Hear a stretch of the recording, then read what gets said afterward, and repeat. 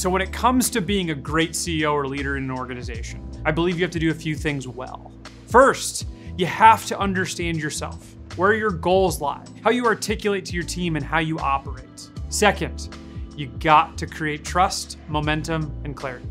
So let's break this down. You have to create the trust. Trust is earned by actions, words. Oh, you say you're gonna show up for this meeting? Well, show up. You say the company's gonna go and move in this direction? Push all into this direction so people know the path that they are going. We'll push there. Momentum is just speed. It's energy. It's directionally focused on where someone wants to go and collectively where the organization seems they need to go. If you can't find people to drive with you, go find them. It is imperative that you find like-minded people continuously pushing the business, the idea, the goals forward as a whole organization to keep motivated for the leadership team. And then clarity. Clarity is context, it's information, it's the narrative of why people are doing what they're doing. If you can create momentum and clarity, well, your business is just gonna become more awesome.